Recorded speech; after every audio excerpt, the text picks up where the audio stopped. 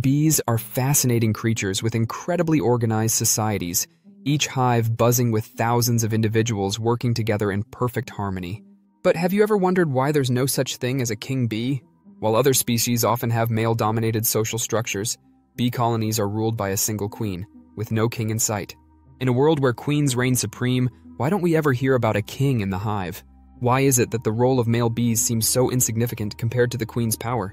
Today, we're diving into the science behind bee hierarchies and uncovering the surprising reasons why the idea of a king bee doesn't make sense in the world of honeybees. Imagine a bee colony as a tiny, bustling city. It's full of specialized workers, each one contributing to the survival and prosperity of the whole hive. At the very top, we have the queen bee. She's not just a leader, but the lifeline of the colony, producing every new bee that emerges. Queens are uniquely equipped for this role. They're larger than the workers, live much longer, and secrete a special pheromone that keeps all the other bees in line and ensures harmony in the hive. Her primary role is to lay eggs and maintain the hive's population, but she also influences the colony's behavior through these pheromones. Queens can live up to 5 years, while worker bees only live a few weeks to a few months, depending on the season. Then there are the worker bees, tireless, dedicated females who perform every job you can imagine, collecting nectar and pollen, feeding the larvae, guarding the hive, and even cleaning up. They literally work themselves to death in service of the colony. Each worker bee has specialized glands that allow them to produce wax for building honeycombs and royal jelly for feeding the young larvae. Worker bees are also the colony's defenders, risking their lives to protect the hive by using their stingers against intruders, even though it's a one-time fatal action. Finally, we have the drones, the male bees of the hive. What's their job? Well, they only have one purpose: to mate with a new queen. Drones are larger than worker bees, but have no stingers, no wax glands, and no pollen baskets. This means they can't contribute to any of the daily activities needed to keep the hive running smoothly. Their sole reason for existence is to fly out of the hive during specific times of the year and find a new queen to mate with. And once that's done, they die. They don't collect food, build hives, or even defend the colony. You could say they're the couch potatoes of the bee world, except their one and only job is a life-or-death mission for love and survival. So why aren't there any king bees? The absence of a king isn't an oversight, it's an evolutionary strategy. Bee colonies are matriarchal, meaning they are governed by the queen and the female workers. The reason for this lies in bee genetics and the unique way they reproduce. Unlike mammals, where both parents contribute equally to the offspring's genetics, bees have a special system called haplodiploidy. When a queen lays fertilized eggs, they develop into female worker bees. But when she lays unfertilized eggs, they become male drones. This means that male drones have only one set of chromosomes, half of what female bees have. So, genetically speaking, a king bee would add little to the colony's success or genetic diversity, making him an evolutionary dead end. This haplodiploid genetic system has far-reaching implications for how bees operate. For instance, because male drones are haploid, having only one set of chromosomes, they can pass on their genetic material without the variability that comes from having two sets of chromosomes, like females. This makes the queen's role even more crucial, as she's the one providing the genetic diversity necessary for the hive's health and survival. If a king bee existed, it would disrupt this delicate genetic balance, potentially weakening the hive's overall fitness and adaptability.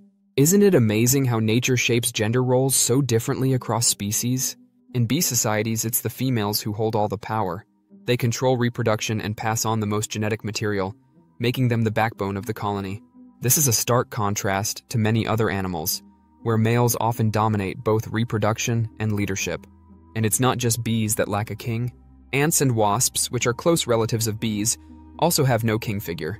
These insects evolved with similar social structures, where females are in charge and males are mostly relegated to reproduction. In ant colonies, for example, the queen is the only one who lays eggs, and the male ants, or drones, exist solely to mate. Once they fulfill this purpose, they are quickly expelled from the nest or die naturally. In wasps, the dynamic is quite similar, with queens leading colonies and male wasps living relatively short lives dedicated to mating. However, termites are an interesting exception. In a termite colony, both a king and a queen lead the colony together. The king termite doesn't die after mating. Instead, he continues to stay with the queen and helps produce offspring throughout his life. This is crucial for termite colonies, which can last for decades, unlike bee colonies that last just a few seasons.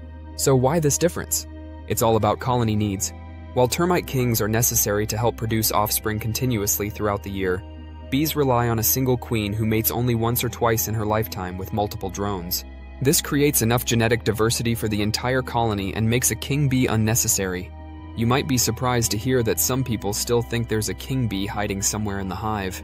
But in reality, queen bees are more like CEOs running a very efficient company, and the drones are just temporary consultants hired for a very specific task. Another common misconception is that drones are lazy because they don't participate in the hive's daily activities. But in truth, their job is critical to the colony's survival, even if it is short-lived.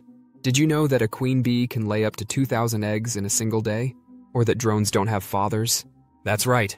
Because drones are born from unfertilized eggs, they only have a mother and no father.